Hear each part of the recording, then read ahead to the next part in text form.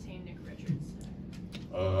I think we just did a good job of playing physical, and just every time a guard, their guard drove to the basket, we knew they were gonna look for him, so we just stayed with him instead of rotating over for the block. So I feel like that helped a lot. How did you evaluate how you did in the second half, especially working with the 3 fouls? Oh yeah, I just tried to stay out of foul trouble.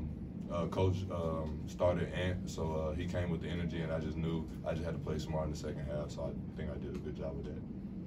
For both of you, it wasn't all that long ago where fans would storm the courts after you guys beat Kentucky. Do y'all want people to get, I mean, these are always going to be special, but do you want them to get a little more used to it, these kind of big wins?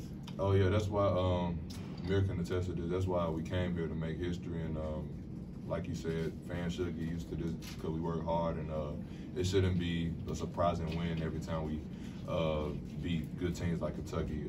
We got good players too, so they should get used to it. Samir, it was close until the last 4 minutes you guys started pulling away. What did you guys do late?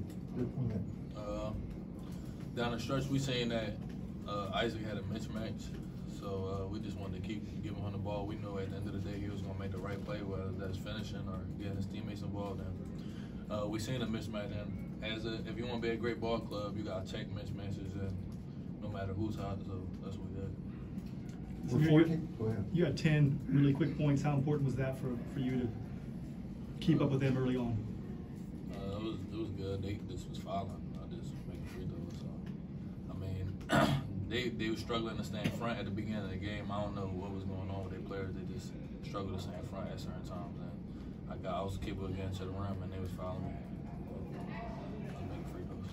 Austin talked about you guys were plus 14 in rebound margin. How big that was for you guys? Yeah, I feel like that was a big difference in the game. Like I said before, to reiterate, I try to crash the boards hard every game. I feel like if I do that well, that's how my team's gonna win. So I feel like that showed tonight. So what do you think of the students, some of them waking up at 3:30 in the morning to stand up? I think we have the best fans in the country, and I think this is the hardest place to play in the country, but it would not be like that without those guys. So that shows how committed they are and how great of a crowd that we have for them to be up there early in the morning when we were sleeping. Samir, how important a win was this for you guys? You're now tied with Kentucky for second in the conference.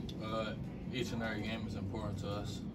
Not just we wasn't just focusing on Kentucky. We're focusing on each and every opponent that we would face. So we knew the importance of each and every game. One loss can put you in a worse spot, and we're playing for seed. And at the end of the day, right now, we're trying to have a good seed going into the March Madness. So we know each and every game is important to us. Everybody good? All right. Really,